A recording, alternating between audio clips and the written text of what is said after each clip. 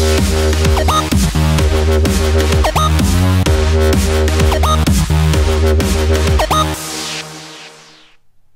this is David Dusek, Senior Writer with Golfweek magazine. Welcome to this week's edition of Ask the Expert, the place where you get to ask me anything you like about golf equipment and what the guys are using on the PGA Tour. Okay, this week's letter comes to me from Peter Farnsworth in Albany, New York, and Peter writes, David, I know that golf balls fly farther when it's hot and when you're playing at higher altitudes, but starting at what temperature do balls fly less far because of the cold? Thanks. Well, Peter, I had an opportunity to reach out to the folks at Titles, and they gave me a pretty lengthy explanation of exactly what happens to golf ball performance when you're playing in cold weather. And they really stress two different things. The first thing is that when you're playing in cold weather, you have to realize that the air is more dense than it is when it's warm. So therefore, the golf ball is going to fly a little bit higher in the air and it's going to fly a little bit shorter, but probably not as short as you might think.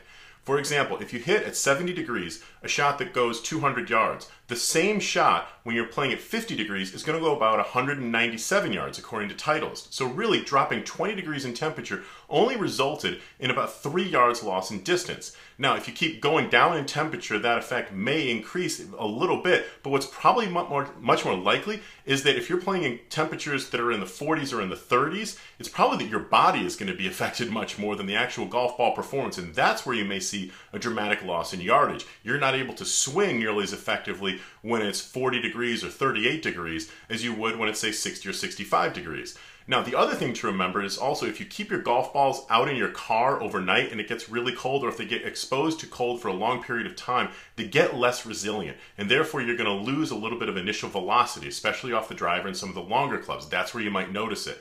The same thing actually interestingly happens at really high temperatures. You lose a little bit of the snap as well. So what you should do is try and rotate the golf balls around when you're playing in really cold conditions. Maybe keep one in a pocket to make sure that you can sort of rotate every couple of holes so that you've got one that's sort of a little bit warmer than the others. If your golf balls are exposed to extreme cold, bring them inside and let them just warm back up to room temperature on their own. Their resiliency will come back according to Titleist and you'll be just fine. You never want to keep your golf balls and really almost any of your golf equipment out in your car when it's really cold out.